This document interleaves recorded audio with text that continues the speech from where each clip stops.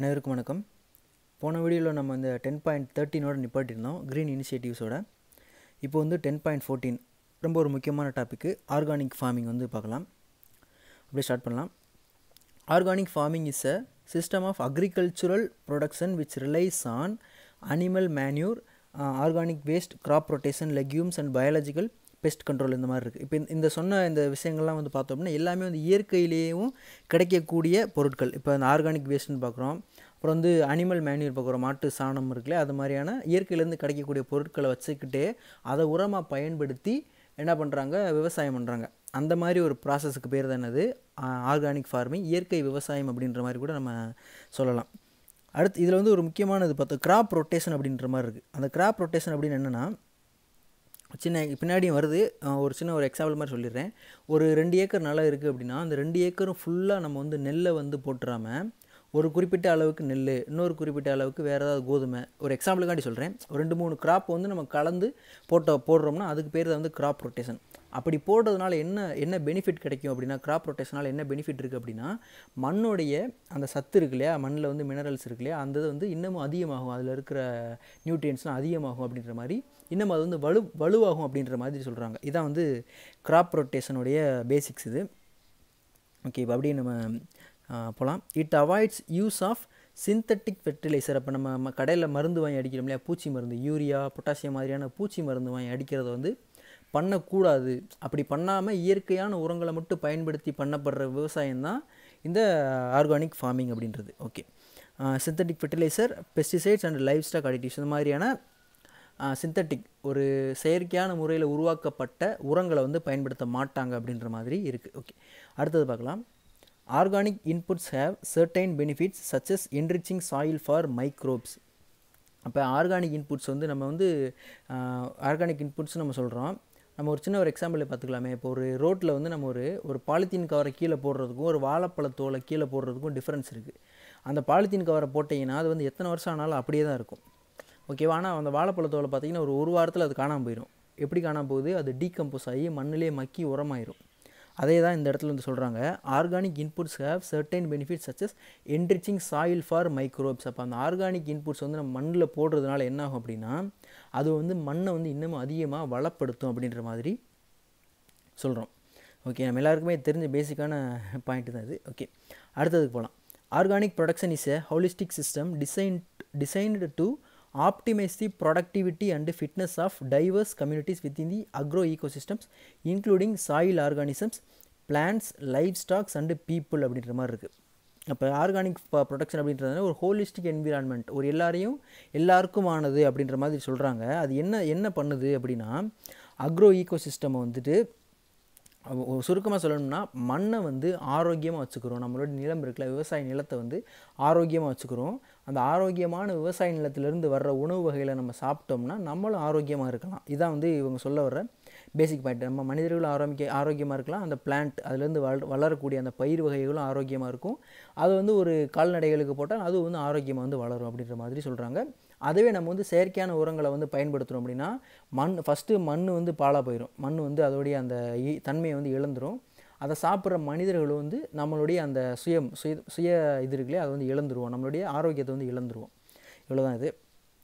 Okay, the principal goal of organic production is to develop enterprises that are suitable and harmonious with the environment. The general principles of organic farming. அதாவது என்ன சொல்கிறாங்கன்னா, நம்ம முதல் சொன்னது தான், இந்த organic farming அல்லது ஆர்கானிக் ப்ரொடக்ஷனுடைய முக்கியமான கோல் என்ன, அவங்களோட அந்த ப்ராசஸோட எய்ம் என்ன அப்படின்னா, ஹார்மோனியஸ் என்விரான்மெண்ட்டை உருவாக்கணும், சஸ்டைனபிள் என்விரான்மெண்ட்டை உருவாக்கணும் அப்படின்ற மாதிரி இருக்குது. சஸ்டைனபிள் என்னன்னு நம்ம போன வீடியோலேயே பார்த்தாச்சு. ஓகே, இப்போ அந்த ஆர்கானிக் ஃபார்மிங்கோடைய சில பிரின்சிபல்ஸ் கொடுத்துருக்காங்க, என்னன்றதை பார்க்கலாம். ஃபஸ்ட்டு ஒன்று பார்த்தோம் அப்படின்னா, protect the environment, minimise soil degradation, soil erosion, degrees pollution, optimise biological productivity and promote a sound state of health அப்படின்ற மாதிரி இருக்குது. அப்போ நம்ம ஆர்கானிக் ஃபார்மிங் பண்ணுறதுனால என்னென்ன மாதிரியாக நமக்கு கிடைக்கிது, முதல்ல வந்து நம்மளுடைய சுற்றுச்சூழல் வந்து பாதுகாக்கப்படுது ஃபஸ்ட்டு, அதான் ப்ரொடெக்ட் தி என்விரான்மெண்ட். அடுத்து வந்து மினிமைஸ் சாயில் டீக்ரடேஷன், மண் அரிப்பு, மண்ணில் இருக்கிற சத்துக்கள் குறையுது இல்லையா, இந்த மாதிரியான விஷயங்களை வந்து தடுக்க முடியும், குறைக்க முடியும் அப்படின்ற மாதிரி வந்து சொல்கிறாங்க. ஓவராலாக வந்து என்னது ஒரு ஹெல்த்தியான என்விரான்மெண்ட் வந்து உருவாகும் அப்படின்ற மாதிரி சொல்கிறோம். பேசிக்காக தான். செகண்ட் பாயிண்ட் பார்க்குறோம், maintain long term soil fertility by optimising conditions for biological activity within the soil. இப்போ maintain long term soil fertility. Soil ஃபெர்டிலிட்டின்னு என்னது, அதோடைய அந்த எப்படி சொல்லலாம், அதோடைய அந்த விளைய வைக்கிற தன்மை இருக்குல்ல, அதை தான் நம்ம வந்து ஃபெர்டிலிட்டின்னு சொல்கிறோம். அப்போ அந்த ஃபெர்டிலிட்டி வந்து ஆப்டிமைஸ்டாக இருக்கும், லாங் டேர்முக்கு ரொம்ப நாளைக்கு அதால் தாக்குப்பிடிக்க முடியும் அந்த சாயில்னால். அதை வந்து இந்த ஆர்கானிக் ஃபார்மிங் வந்து உறுதிப்படுத்துது.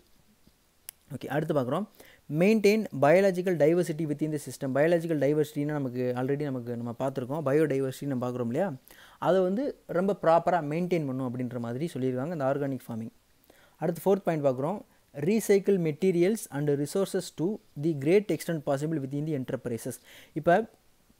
இப்போ நம்ம வந்து மாட்டு சாணம் இருக்குது, ஆட்டினுடைய சாணம் இருக்குல்ல, இந்த மாதிரியான அதெல்லாம் வந்து இயற்கையிலே கிடைக்கக்கூடிய உரங்கள், அதெல்லாம் நம்ம போடுறோம்னா அது வந்து ரீசைக்கிளபிள் தான், திரும்ப திரும்ப நமக்கு வந்து கிடச்சிக்கிட்டே இருக்கும்.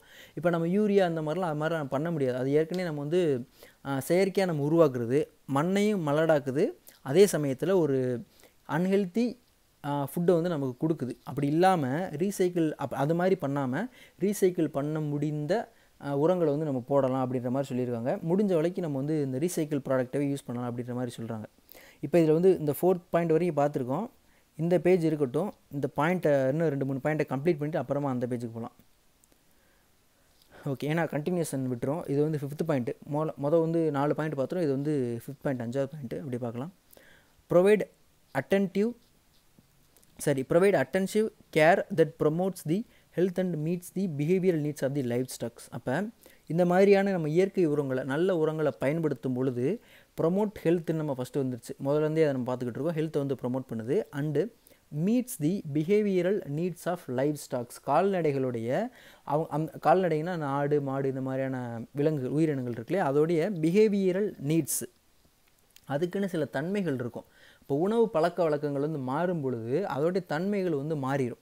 அப்போ அந்த தன்மையை வந்து மாற்றிடாமல் எப்பயும் போல் இருக்கிற மாதிரி வச்சுக்கிறதுக்கு வந்து இந்த ஆர்கானிக் ஃபார்மிங் வந்து ஹெல்ப்ஃபுல்லாக இருக்குது.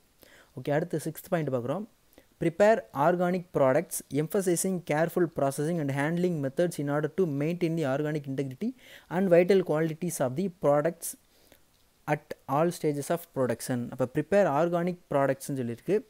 அது என்ன பண்ணுதுன்னா, எதை எம்பசைஸ் பண்ணும் அப்படின்னா, careful processing and handling methods in order to maintain the organic integrity and vital qualities. அப்போ நம்ம கிடைக்கக்கூடிய ப்ராடக்ட் வந்து குவாலிட்டியான ப்ராடக்டாக இருக்கணும் அப்படின்ற மாதிரி சொல்கிறாங்க. இதுதான் வந்து மெயினானது.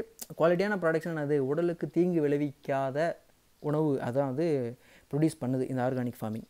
அடுத்து 7th பாயிண்ட் பார்க்குறோம், rely on renewable resources in locally organized agricultural system. அப்போ இந்த ஆர்கானிக் ஃபார்மிங் பண்ணும்போது நமக்கு வந்து எனர்ஜி தேவைப்படுது இல்லையா, அந்த எனர்ஜி ரிசோர்ஸஸ் வந்து எங்கேருந்து என்ன மாதிரியான ரிசோர்ஸ் அப்படின்னா ரெனியூவபிள் எனர்ஜி, திரும்ப மறுசுழற்சி செஞ்சு நம்மளால் எடுத்துக்கக்கூடிய அளவுக்கான இருக்கிற ரிசோர்ஸஸ் தான் வந்து நம்ம வந்து பயன்படுத்துகிறோம். அது வந்து என்விரான்மெண்ட்டுக்கும் ரொம்ப ஒரு நல்ல ஒரு விஷயம் அப்படின்ற மாதிரி சொல்கிறாங்க.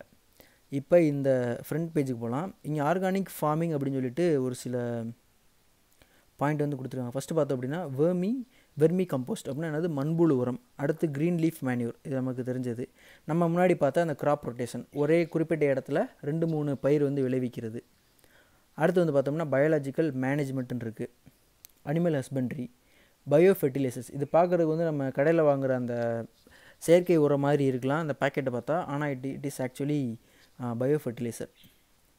ஓகே, அவ்வளோதான். அடுத்து வந்து மேன்யூர்ஸ் இருக்குது, மாட்டு சாணம், எரு, இந்த மாதிரியான விஷயங்கள், இதெல்லாம் வந்து உரமாக பயன்படுத்தலாம் அப்படின்ற மாதிரி கொடுத்துருக்காங்க. அடுத்து வந்து பார்த்தோம் அப்படின்னா அல்கலி ஃபார்மிங் அப்படின்ற மாதிரி ஒரு டாபிக் வந்து கொடுத்துருக்காங்க. இது என்னன்னு பார்க்கலாம்.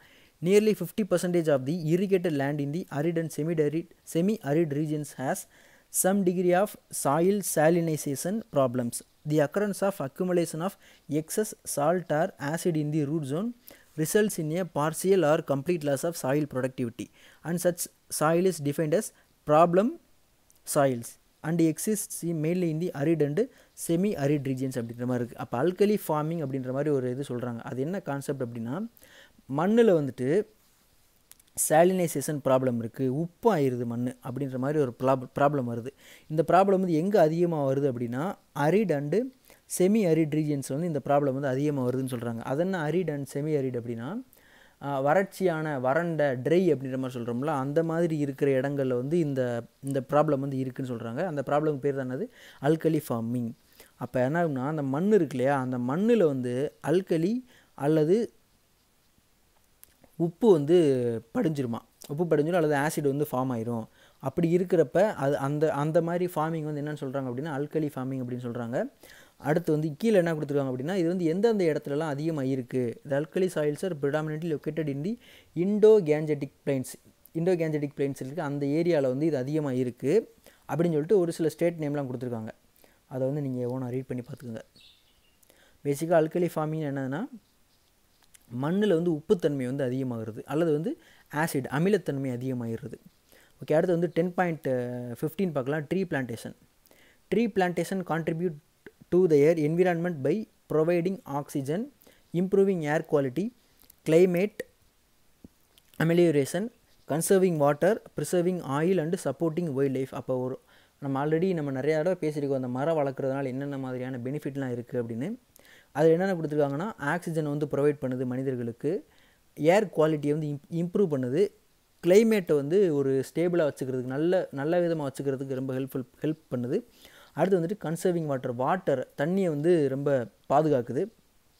And preserving soil and supporting wild லைஃபையும் மண்ணையும் வந்து ரொம்ப பாதுகாக்குது அப்படின்ற மாதிரி சொல்கிறாங்க. ட்ரீ பிளான்டேஷனுக்கு இதோட பெனிஃபிட்டு ட்ரீ பிளான்டேஷனோட பெனிஃபிட்ஸ் இதெல்லாம்.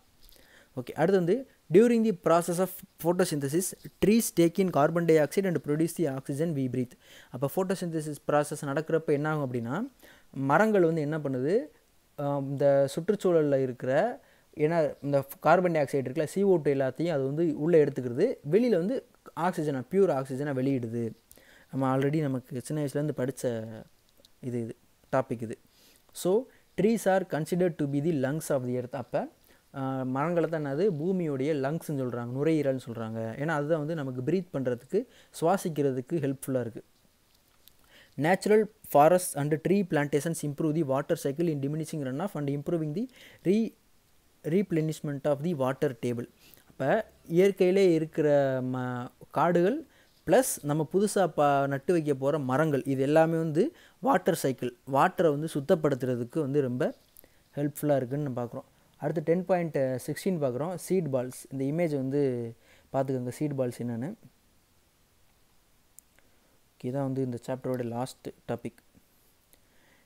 Okay, a seed ball or seed bomb is a seed that has been wrapped in a soil materials, usually mixture of clay and compost. அப்போ கிளேனானது நமக்கு தெரியும் களிமண், அப்புறம் சில உரம், அது கூட வந்து அதை இது கலந்து வச்சுருவாங்க. எதாவது இந்த ஆயில் சீடு கிடையாது, சீட் பால் அப்படின்றது என்னதுன்னா, ஒரு களிமண் உரம் சேர்ந்த கலவைக்குள்ளே விதையை போட்டு வச்சுருவாங்க, அதான் வந்து seat ball. Okay, and then dried, அதை வந்து ரொம்ப காய வச்சுருவாங்க. அதான் வந்து அப்படி தான் இருக்கும், ஒரு கல் மாதிரி தான் இருக்கும் கிட்டத்தட்ட அதை பார்க்குறதுக்கு. Essentially the seat is pre-planted and can be sound by depositing the seat ball anywhere suitable for the species. அப்போ நம்ம இந்த மாதிரி இருக்குல்ல, இங்கே பால் மாதிரி இருக்குல்ல, இந்த பாலை வந்து நம்ம எடுத்து இது மாதிரி அதை வந்து காய வச்சுருவாங்க, ரொம்ப வந்து உலர்ந்த நிலையில் இருக்கும். அதை எடுத்து நம்ம வந்து என்ன பண்ணலாம், எங்கே நம்மளால் போடுறதுக்கு விருப்பம் இருக்கோ அங்கே தூக்கி போட்டோம்னா அது கொஞ்ச நாள் அதுவே வந்து முளைச்சி வந்துடும். Okay, keeping the seat safely until the proper germination window arises. அப்போ என்ன, அது இந்த இடத்துல பார்த்தீங்கன்னா தெரியும், ஒரு சின்ன ஒரு முளைச்சிருக்கு அந்த சீட் பால்லேருந்து அந்த விதை வந்து முளைச்சி வெளியே வந்திருக்கு. இந்த மாதிரி ஒரு லிமிட்டடாக முளைச்சி வெளியில் வர்ற வரைக்கும் அதை வந்து நம்ம பாதுகாப்பாக பார்த்துக்கிறோம் அப்படின்ற மாதிரி வந்து சொல்கிறாங்க. Seat balls are and easy and sustainable way to cultivate plants that provide a larger window of time when the sowing can occur. இது வந்து ஈஸியான ஒரு முறை. இது வந்து இந்த சீட் பால்ஸ் மூலியமாக நம்ம ட்ரீ பிளான்டேஷன் பண்ணுறோம்னா அது வந்து ரொம்ப ஒரு ஈஸியான ஒரு அண்டு சஸ்டெயினபுளான ஒரு வழி அப்படின்ற மாதிரி வந்து சொல்கிறாங்க. ஓகே, இதோட நமக்கு இந்த 10th சாப்டர் வந்து முடியுது. நம்ம அடுத்து வர்ற வீடியோஸில் வந்து 11th சாப்டர் வந்து பார்க்கலாம். 11th சாப்டர் வந்து economics of development and planning இருக்குது. அது என்னன்றது நெக்ஸ்ட் சாப்டரில் பார்க்கலாம், நெக்ஸ்ட் வீடியோஸில் வந்து பார்க்கலாம். தேங்க்யூ ஃபார் வாட்சிங்.